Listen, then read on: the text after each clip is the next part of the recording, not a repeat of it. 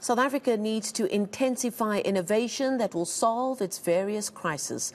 Businesses are bearing the brunt of the economic impact of the electricity shortage. That's why the Council for Scientific, Industrial and Research is aiming to empower small and medium-sized businesses as new technologies emerge around renewable energy and resources. To find out more about this program, I'm joined virtually by Aradhana Pandaram, the CSIR's Acting Research Group Leader for the energy industry, and she joins us from here in Johannesburg.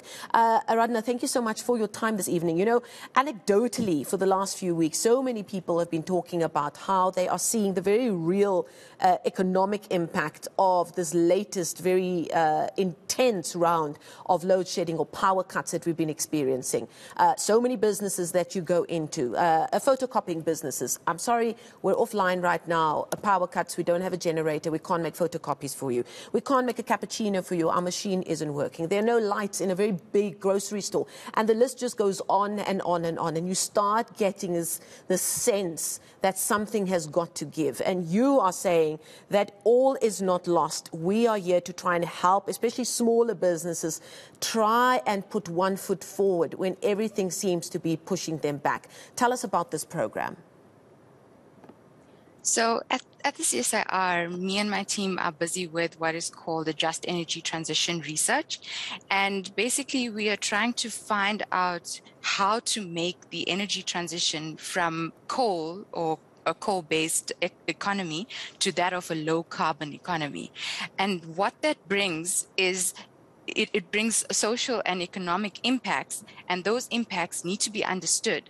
From those impacts, we need to understand what opportunities we can actually lend to South Africa to increase the economic development and enterprise development in South Africa. So one of those opportunities that we've identified is to actually empower small, medium, and micro enterprises in the energy industry to be able to advance and use this new technology that is going to be emerging from this energy transition and leverage off the opportunities that are going to be created by the energy transition. So we know that South Africa actually, the SMMEs in South Africa actually employ over 50% of the employment community in South Africa.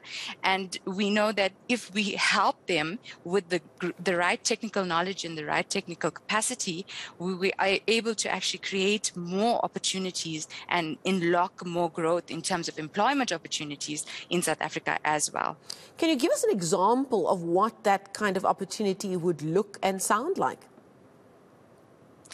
So in terms of the research that we are conducting, we basically look at what technologies would be implemented in South Africa from a policy point of view. So you use the integrated resource plan to indicate how much of capacity for example, solar PV, photovoltaic technology would introduce into the system. And within that solar PV value chain, we try to identify what opportunities the SMMEs can actually leverage off. So at the moment, we found that it's very clear that SMMEs are actually finding it difficult to navigate in this new technology realm. Because technology is also advancing at a rate that it never has before, I think, you know, the access to technology or information is lacking in the sense, in terms of identifying and providing that information to SMMEs. So what the CSR wants to do is actually empower the SMMEs to provide that information to identify and tell them, this is the value chain, for example, of solar PV. This is the value chain for wind. And within these value chains, these are opportunities for enterprise development. And once we've identified that overview, we also dare to create technical incubation services as part of the CSR, using our technical experts in the CSR to actually allow them to move from one stage in their enterprises to the next stage. So in terms of technical incubation, that period would probably be a 12 to 18-month period, and we would identify SMMEs who will form part of that program, and we would then technically incubate them or provide that technical expertise for them to move to the next stage in their enterprises. Who are the types of SMME candidates that you would be looking at involving in this incubation period? So for now, we are limiting it to past startups. So it would not include startup businesses for now. But this is a very long program. It's envisaged to be a 5-year program as a first phase, and then that would obviously evolve as technology evolves as well. So we would then identify partners using a proper interview process and proper advert process.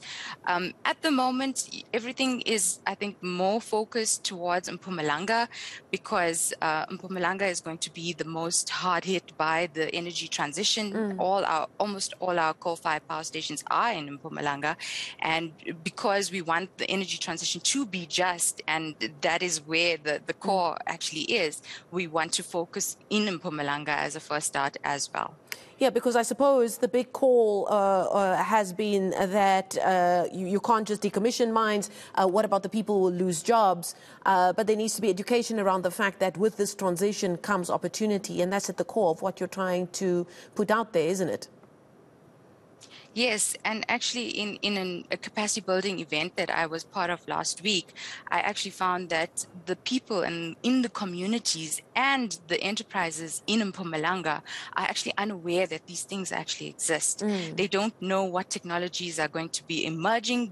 They have no idea about what the just energy transition is.